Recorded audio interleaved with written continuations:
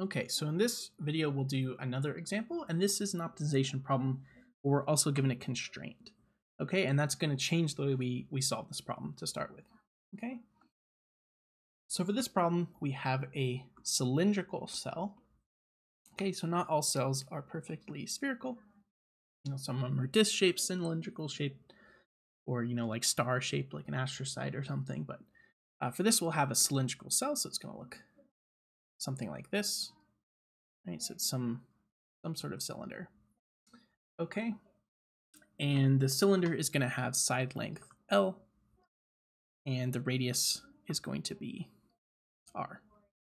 Okay, and so if we were to compute the surface area of the cell, right, would be basically what you do for a surface area of a cylinder is you have these two caps, right? Two caps, and I feel like that is hidden. Nope, it's not hidden, right? So you have these two caps that go on top and bottom, and then you unroll, right? So you would like take a paper towel roll or something, you'd cut it down the side, and then you could unroll it, right? So this is unrolled. Oops, let me make that right here. This is unrolled, right? And basically the length of that would be L still, right? But then this long part here would be the what is this called? The perimeter of that circle. So this would actually be width 2 pi r. Okay, so the surface area then ends up being 2 pi r squared, right? So each has area pi r squared, right? Each little circular cap to my paper towel roll has area pi r squared, so we have two of them. And then we also have this rectangle area, right, which is 2 pi r times L, the length. Okay, so this would be the surface area of a cylinder. Okay, so the surface area of this is 2 pi r squared plus 2 pi r L. Okay, and its volume would be given by pi r squared L. And the way I think about this one is you have a disk of area pi r squared, and then you stack L of them to get pi r squared L, right? And that gives you the volume. Okay, so the optimization problem then here is that you have a cell of fixed volume, a constant volume, right? So it's incompressible and it's not growing. It's fixed volume, let's call it K. And we want to optimize its surface area, right? So cell of fixed volume, K, and we want to minimize the surface area of the cell. Okay, so the last problem we did was a maximization. This is a minimization, but they're both different types of optimization problems.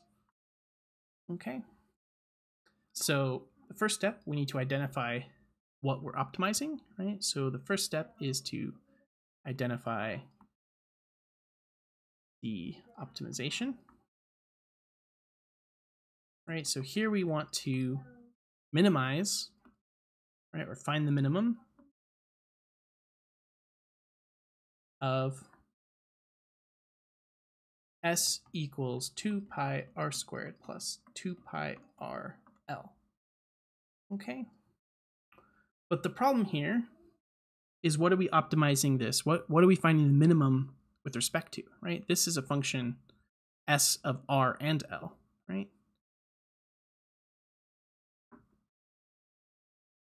R and L. But we only know how to do these minimization problems or maximization problems when we only have one variable. So for a problem like this, where we now have two variables, right? How do we do that? Well, we look at our constraint, right? Our constraint is that the volume is constant. So we have to take that into account to then change our optimization problem from optimization problem with two variables to an optimization of one variable. Okay? So what we would do is we would use our constraint to, reduce the number of variables in this problem by one. Right? To reduce or get rid of a variable. Okay.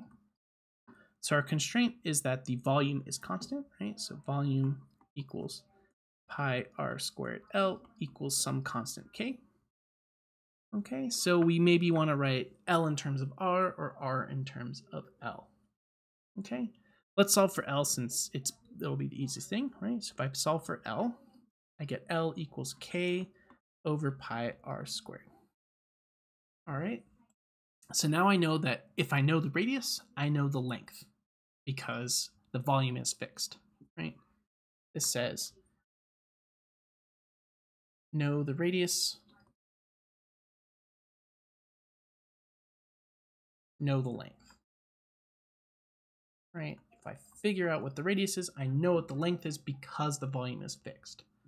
Okay, so then I can change my surface area equation to only be in terms of r now, right? So then I go to my surface area, which is a function of r and L, right? Which was 2 pi r squared plus 2 pi r L.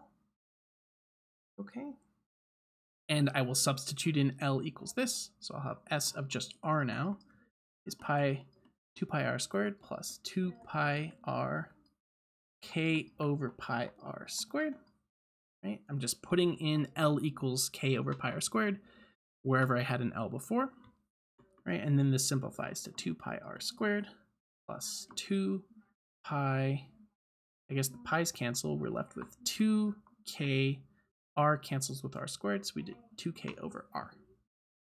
Okay, pi cancels with pi, r cancels with one of the r's on the bottom there.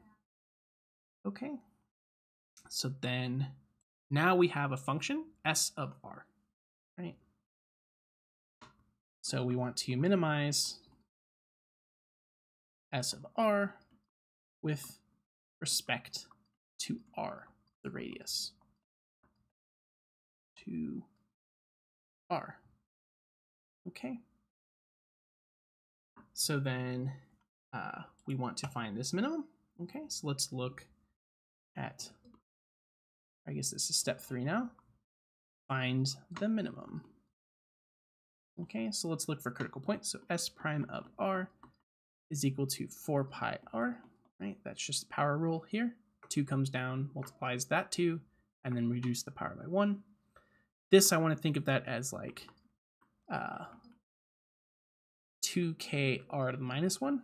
That'll be the easiest way for me to do this. Now I just use power rule on that, so I get minus 2k over r squared. Okay. So then from here, I want to solve for when this is equal to 0. Right, so let's add this to the other side. So I get 4 pi r equals 2k over r squared. And so right away, we can see that r can't be 0. Right? If r is 0, then this would be 0 equals infinity. Right? It doesn't make sense anymore. We can't divide by 0. So r is not 0 because r equals 0 doesn't make sense in this situation, which makes sense, right? If the volume is fixed at k and not 0, right? So k is not 0, would I guess be my one qualifier is that this volume is some positive number. Doesn't make sense for it to have 0 volume, right? If you have 0 radius, you automatically have 0 volume, which doesn't make sense. Okay, so r is not 0 for this problem. Okay, that's not a critical point here. Doesn't make sense given our constraint having some fixed positive volume. Okay, so then we can divide by r or multiply through by r. Right, so let's multiply through by r squared. I get 4 pi r cubed equals 2k. Yep. So then let's solve for r, right? R cubed equals 2k over 4 pi, right? Which means that r is the cube root of k over 2 pi. Okay. So then this is some number that depends on k. We don't know what k is. We can't actually explicitly compute this number, right? But it depends on k, which makes sense.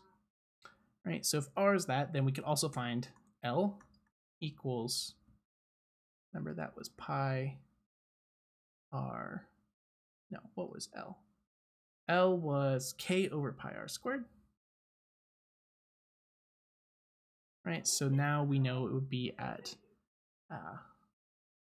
k divided by pi, and then this would be to the 2/3 power, right? So k over 2 pi to the 2/3 power. Okay. So then we'd have k divided by k to the 2/3, right? Which means we would subtract the powers and we'd be left with k to the 1/3. Right? We have pi divided by 2/3 is again going to be pi to the 1/3. And then this would still be 1 over 2/3. So then this would come up here, 2 to the 2/3. Okay. So that would be what L would be, right? So it's also some strange number that depends on capital K, right? So let's check whether this is a minimum, right? So this is our only root, right? This is our critical point of our function, right? So let's check the second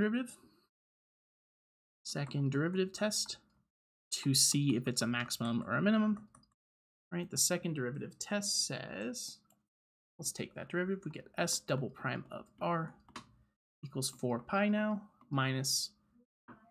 plus 2 times 2k over r cubed, right? So that's 4 pi plus 4k over r cubed.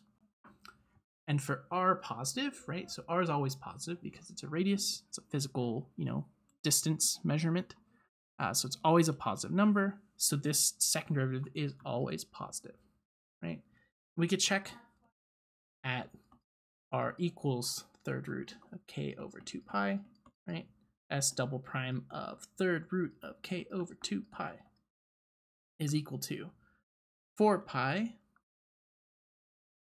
plus 4k. R cubed basically just cancels this cube root out.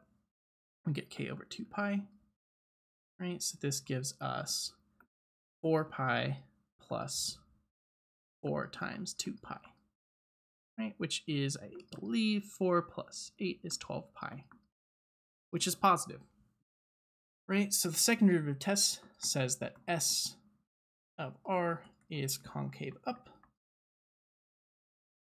at R equals third root of k over 2 pi. Okay, so because it's concave up, it looks like this. If this R equals root 3 over k, third root of k over 2 pi is where that tangent slope is 0, which means we're really at the bottom of this concave up well, which means we have a local min at R equals third root of k over 2 pi. Okay, and because it's concave up for all r's, we know that this is indeed going to be the minimum value, right? So then we know, okay, the surface area is minimized, or S is minimized, at radius third root of k over 2 pi, length being this other thing that was kind of confusing, but k to the 1/3 times 2 to the 2/3 divided by pi to the 1/3. I guess another way you could write this would be, if I make this 2 squared, it's 4k over pi to the 1/3. I guess that's the cleaner way to write it. But in any case, it's some number that depends on k. All right, and that's where it's minimized, and the actual value of the surface area would be, then we'd plug in R and L into S to find that. But this question is not asking for us to actually find the minimum surface area, it's just finding the dimensions of this minimization. Okay, cool. So I hope these problems are not too complicated to follow. Basic process is you're given some information, you're supposed to parse out this word problem to figure out what is the function that you're trying to find the maximum or minimum of.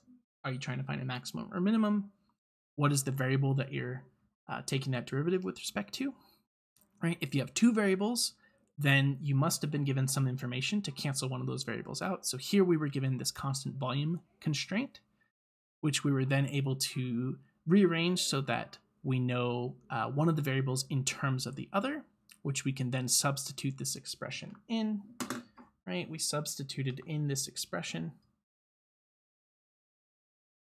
to solve, right? So we substituted in to our optimization function so that we were only having a function of one variable, which we know how to take the derivative and find the maximum of, okay?